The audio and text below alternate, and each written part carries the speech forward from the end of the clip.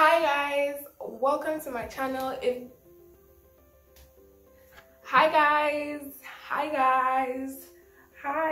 Welcome to my channel. In this video, I'm gonna be sharing with you some tips to help build your confidence. This is 2022, okay? We need to have been confident.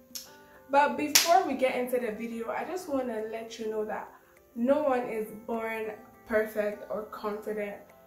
We all have to work on ourselves one way or another. And if you are, if you're the exception, born perfect and confident, then that's awesome. But majority of self-assured people that you know that are confident had to work on themselves. People like Rihanna, Beyonce, like they were not born that girl, okay? They had to become that girl, that confident girl.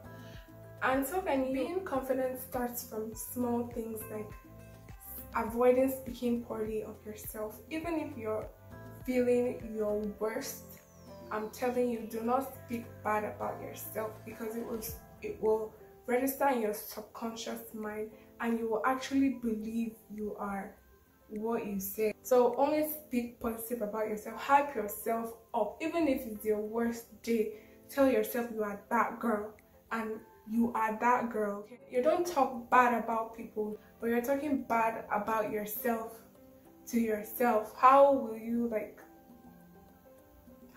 be better if you're talking bad about yourself? You need to hype yourself up. If you don't have anything good to say about yourself, then don't say anything. Just be nice to yourself. I hate hearing other people saying, oh my god, I'm so ugly, I hate. Stop saying that, okay? You are beautiful, you are perfect. Tell yourself you are that girl and you will become that girl. The second tip I have for you is blocking negative remarks about yourself. Stop allowing people's negative comments about you get to you. So what other people think about you is not important. The most important thing is you and how you think about yourself. I remember a long time ago when I was, younger, I was still in primary school or so, and I followed my mom to one market in Lagos, and when we were shopping in the market, all these traders that are trying to make you buy stuff from them and whatnot, they were just shouting,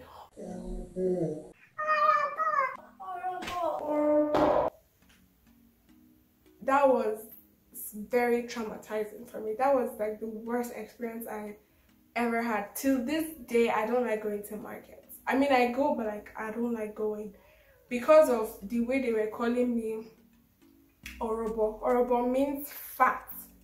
They were calling me fat. It was after that experience that I became self-conscious about my weight, about how fat I was, and I started wearing baggy clothes.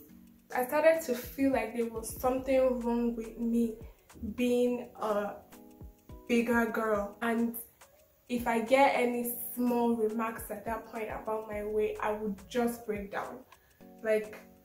I would just break down and start crying. After one crying session, I remember there was this woman that came to our house, and she thought I was my mom's sister because I was fat. So I guess I looked older or whatever. She just thought I was my mom's sister, and for me, I was so sad that I cried and cried. And then I had this conversation with my sister, and she was just, hyping me up, advising me, she was just there for me, I guess.